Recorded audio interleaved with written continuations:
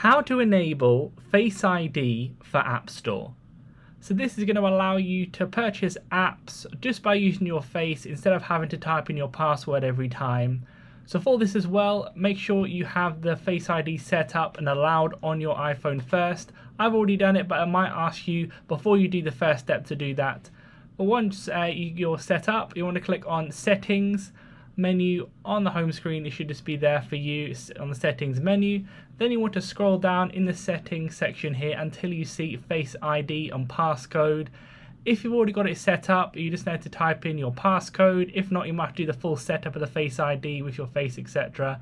But once you're in here, turn on iTunes and App Store in that section there. Make sure it turns green by pressing that. Then you just need to type in your password, click OK, and then it should turn on. If not, it will ask you to set up the full Face ID, like showing your face, etc. Either which way, you'll be done by doing this. So leave a like on the video if it helped, subscribe for more helpful videos.